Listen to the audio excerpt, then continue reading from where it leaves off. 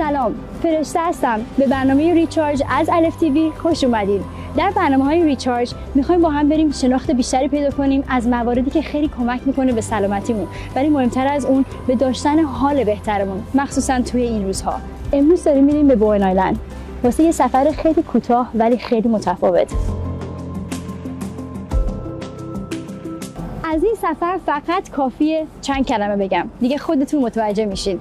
یوگا، کلبه تو دل طبیعت سبز. بریم.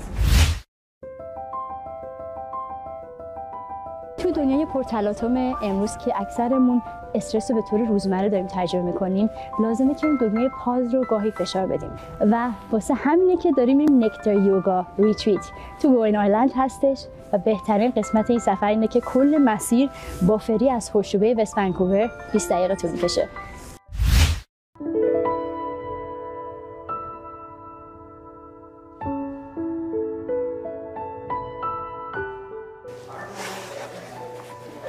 ما الان اومدیم آنکس لاج. اینجا لاونجیه که مهمونا بعد از کلاس یوگای صبحگاهیشون جمع میشن دور این میز و یک صبحونه خیلی سالم و 100% گیاهی میخورن که از مواد محلی بوون آیلند درست شده. So we are here with Andrea, who along with her husband is one of the co-founders of Nectar Yoga Retreat. Thank you so much for having me, and I'm really looking forward to chatting. Thank you so much, Andrea. I sense that there was a beautiful story behind it, and there was a reason that this sanctuary was born. Can you please share where that idea came from? Our mission here is to seed the awareness of consciousness in everyone who comes. The idea behind Nectar was to create a healing space for people of all walks of life, all humans to come, and to be closer to Mother Earth, which is a great teacher, and to move their bodies in a mindful way, and to breathe, and to share in sacred space and community. And through that, we find our own wellness and our own wholeness. So it's really ultimately, we all need more self-care and more time for ourselves. So the initial seed of the intention behind this space is all to know thyself. My husband's family originated in India. They immigrated to Canada in the 70s, and so yoga is very close to our family and home. I studied yoga many moons ago, also in India, in the north of India and the south of India. And I felt very called to bring the traditional practice to other people in North America because we need it. We all struggle with the mind. So we move our bodies in an intentional way following the sacred system.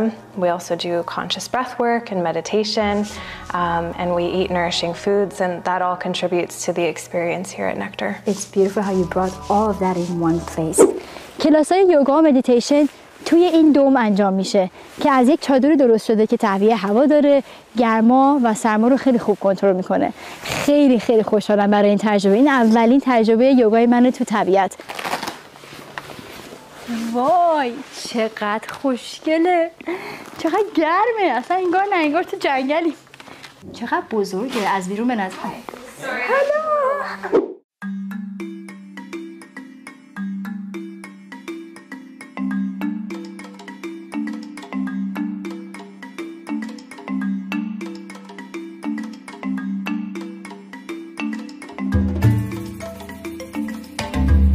Andrea, thank you so much for melting away all my stress.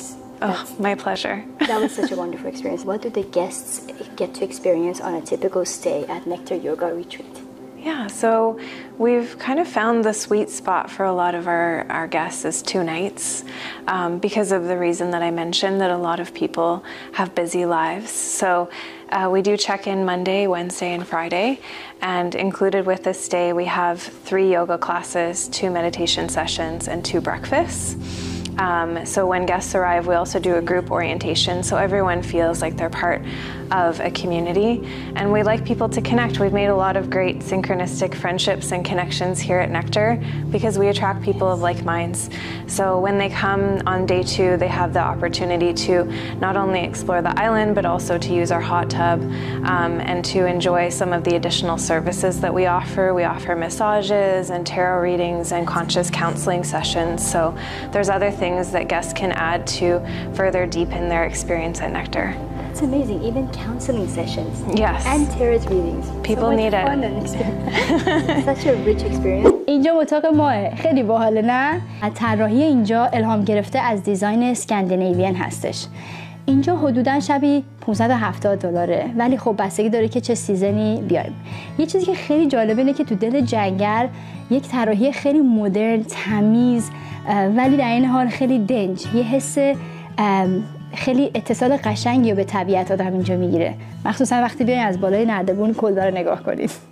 با من بیاین، میخوام یه چیز خیلی باحال بهتون نشون بدم. اینجا دستشوی حمامه که یه دوش خب عادی داره و یک دوشی داره در دل طبیعت. البته اگه نترسید از نداشتن پنجره، در و این شده که خرسنا نداشته باشه اینجا. کیف میکنیم از این صحنه. یک جکوزی دوباره بازم تو دل طبیعت ولی گرم و مدرن و تمیز. یک همچین جکوزی بعد از پیاده روی توی تریل خیلی میچسبه.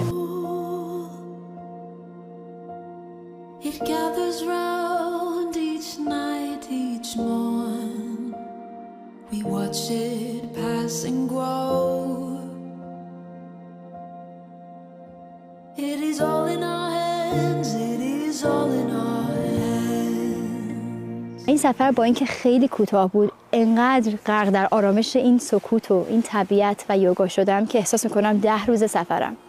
به نظر من اینجور سفرها که در از سفرهای درونی هن واقعا لازمه. چه خلوت کنین با خودتون تنها بیاین و چه با همسفر، ولی حتما بیاین. من شما رو در برنامه بعدی ریچارج میبینم و امیدوارم که این تجربه رو دوست داشته بودین. ممنونم که همراه هم بودین.